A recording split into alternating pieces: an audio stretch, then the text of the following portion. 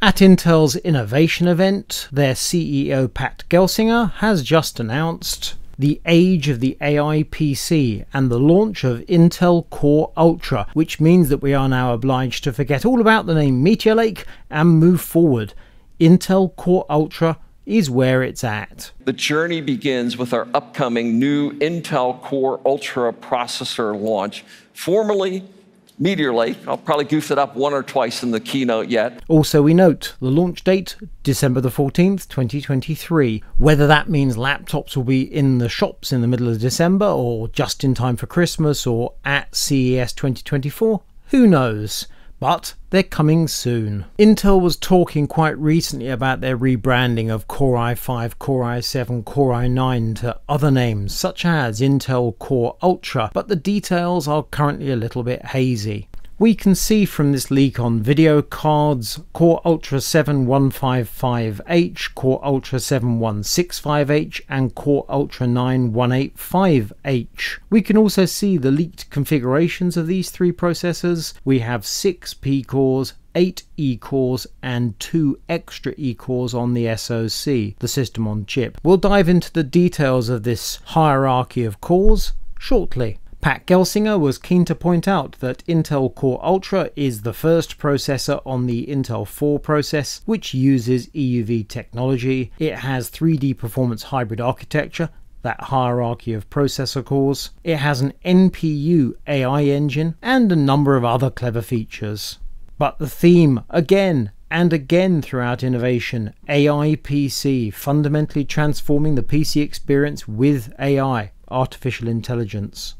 And Pat teased us that Intel needed a co-pilot on this AI project, so enter stage right, Microsoft. Also, enter stage right, Acer. It would be an absolute shock if Intel didn't partner with Acer for their new laptops. However, apart from the Acer Swift, there was no mention of any other partners. And coming soon after what was Meteor Lake, we have Arrow Lake, then Lunar Lake and Panther Lake. But these are names that we already know. Interestingly, Intel is determined that performance per unit of energy, i.e. efficiency, must become our industry's mission. AMD's been saying that for ages. Happily, we are able to bring you more details that we were told about while we were on tour with Intel in Malaysia, at that point under embargo, but now the lid has been lifted. We're going to dive into the inner workings of Intel Meteor Lake, but before we can do that we need to briefly revisit some slides, and I apologize if you've been keeping up to date with various Leo says, such as my Intel 5 nodes in 4 years video, because if so, some of these slides will be familiar, but I shall be brief. Intel Alder Lake and Intel Raptor Lake on the desktop introduced us to the concept of a hybrid architecture combining P cores and E cores. Meteor Lake and then Arrow Lake bring us onto something new, which is a disaggregated design. Put it another way, chiplets.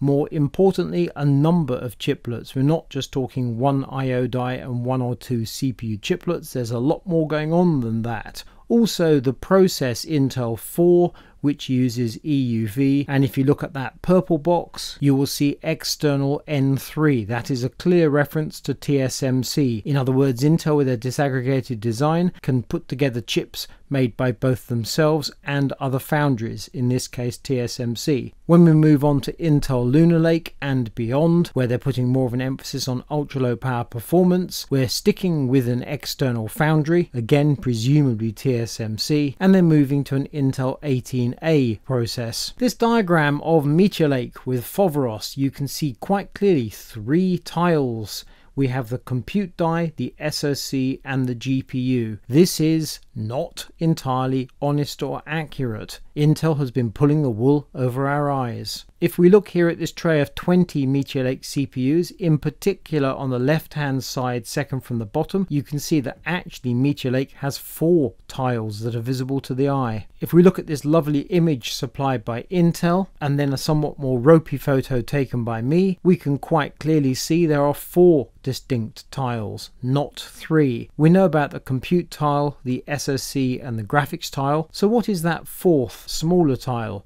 And here we see in this diagram from Intel The fourth tile is the I/O. So the SoC is the single largest part. By I, the compute and the graphics are fairly equal, and then we have an I/O die. Those four tiles are arranged on an EMIB base tile and then connected together using Foveros 3D packaging. The compute tile is fabricated on Intel 4 process technology and has both new E cores and P cores. If we look closely at this diagram, we can see clearly it has 6 P cores and 8 E cores. Intel's emphasis here quite clearly is on power and efficiency rather than outright grunt. The SoC tile is far more interesting than the name suggests. For one thing, it has a new low power island, which means it contains 2 E cores. So there are 2 processor cores in the SoC. This means that rather than Intel just having to shut down parts of the compute tile when they're not required, it can, in certain circumstances, close off the entire compute tile to save power. Also, the SoC contains an NPU AI engine. That would be a neural processing unit that powers the AI or artificial intelligence side of things. The SoC includes the latest connectivity, so either Wi-Fi 6E or Wi-Fi 7. The SoC also contains the memory controller, so in a sense the memory controller has returned from the processor to the chipset. The graphics tile naturally uses a form of Intel Arc. The I/O tile, this does a surprising amount of work and includes Thunderbolt 4 and PCI Express Gen 5. It is interesting to note that Intel has just recently started talking about Thunderbolt 5, which is coming in 2024. The layout of the tiles of the SoC in the middle of things is something we have not seen before in PC chips. And here we see the logic. This slide shows next gen uncore guiding principles, or to put it another way, the SoC here is doing most of the work. The graphics, compute and I/O, almost nothing. And we take all those features together and voila, you have Meteor Lake, or Intel Core Ultra if you prefer. The 2 low power E cores in the SoC are significant. It means there is a hierarchy of 3 types of cores: the low power E cores, the regular E cores, and the P cores. You'll note it doesn't much matter which technology is in any of these cores, it's the hierarchy that counts, and this is all pulled together with Intel Thread Director. Kit Guru recently interviewed an Intel engineer about this very topic, and we'll put the link on the screen so you can go off and watch that interview separately. The way the processor has been organized is interesting. Here we have a prior generation processor. The fact it has P cores and E cores by definition means it must be quite a recent processor, but the point is you have a CPU and you have a chipset. In order to move to Meteor Lake, which is a wholly different concept, they had to think big. Essentially by chopping up the processor into parts, chips, tiles. Where Intel was to make the cut lines is what defined Meteor Lake. The result is 4 tiles, as already discussed. Clearly the scale here is slightly distorted, but the SoC in the middle, and hanging off that the I/O, compute and graphics tiles. And you can see here the functions of the SoC, which are huge. In essence, the SoC is the laptop, and then the compute, I/O and graphics are extras, clearly very important extras, but it's the SoC at the heart of things. Within the SoC we have the NPU handling AI workloads, media, i.e. media playback, imaging and display, putting the image on your screen. This is the essence of the processor. This slide for the I/O breakout challenge shows the 3 tile layout that we were originally led to believe was Meteor Lake. Perhaps this was the original design, but it's clearly not the final design. So graphics, SoC and compute. They decided to add an I/O tile. Why did they do that? Partly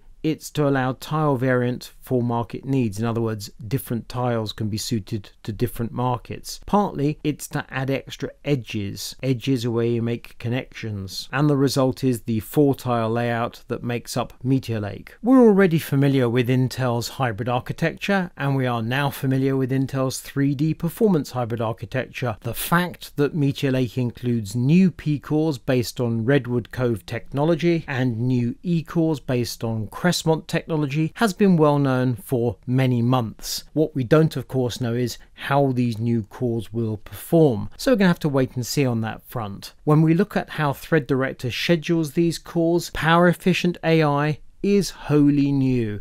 And you can see in this slide that AI can run on GPU, NPU or CPU. how AI workloads is scheduled is a matter of great interest to Intel. And as Intel says, AI is everywhere. At present, AI workloads are handled in the cloud. Here Intel lists some issues with this, such as, for example, cloud is expensive because someone has to provide those services. Much better if you can move AI workloads towards the edge or indeed down to the client device, i.e. Meteor Lake. And here we can see that the AI workload is a balance between GPU, NPU and CPU. Each of these tiles could handle the AI workload. It's a question of which tile is best suited, both for balancing power and speed. And this is where the presentation started to get somewhat frustrating for we tech journalists. This is a description, in all seriousness, of how AI will generate an image of a cat wearing a pink ribbon bow. But the thing is, even if you think I hate the idea of AI technology, an awful lot of companies are on board with it, and there is a huge amount of software in the stack behind the scenes. Deciding which software will be used for which workload is down to the software vendors, but Intel is determined that Meteor Lake can handle absolutely everything. So when Intel tells us that the Meteor Lake NPU delivers power efficient AI functions, you have to believe they mean it. But of course, until we see it in action, we won't know quite what this means. Microsoft Copilot would appear to be the starting point, but it looks like an awful lot of companies are going to get on the bandwagon, and right quick.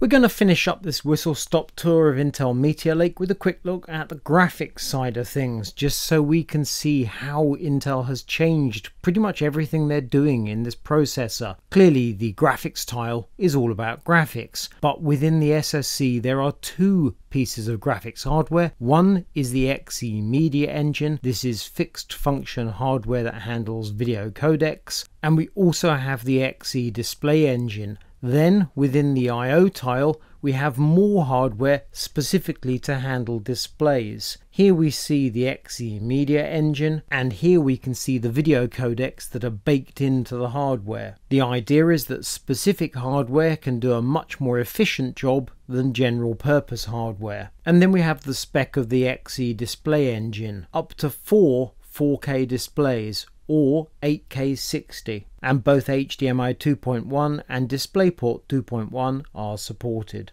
The Xe graphics tile is of course meant for rather grander things. Intel's saying their new hardware can run at higher clock speeds on lower voltage, or a bit of both, so you got more performance and better efficiency. And within the GPU they have really cranked up the hardware. We have to acknowledge Intel's integrated graphics have never had the greatest reputation, but they have improved over recent years, particularly since Tiger Lake. You have to wonder whether Meteor Lake is going to see the end of NVIDIA MX graphics in Intel laptops. And here we see just how hard Intel is working with upscaling technology to give you decent 1080p gameplay. This slide showing regular gameplay at 28 watts versus endurance gaming at a mere 10 watts is quite interesting, but of course until we get a laptop in for a review it doesn't mean a lot. But it is clear that Intel is taking graphics in Meteor Lake very seriously. I've shown you a tiny fraction of the slides that we were shown about Intel's design choices as they came up with Meteor Lake. I have to confess I'm quite excited about it. It's clearly something different, it's a very involved product that has huge promise, but so far all we've seen have been renderings and words, plus 1 or 2 canned demos. What we haven't seen, and you will have noticed this no doubt, is we have no detail about the SKUs. How many cores, what clock speeds, how big are the graphics cores, what kind of features are actually baked into any particular laptop. Again, I have a certain amount of optimism and indeed excitement that Meteor Lake laptops should offer good performance and excellent battery life. But features such as a new AI engine, I literally don't know what that means at present.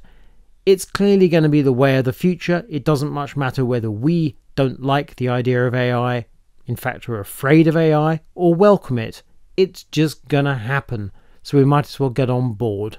In the meantime, I'm waiting to see my first example of a Meteor Lake laptop, hopefully before Christmas, and I'm quite certain there'll be many examples on show at CES in January 2024.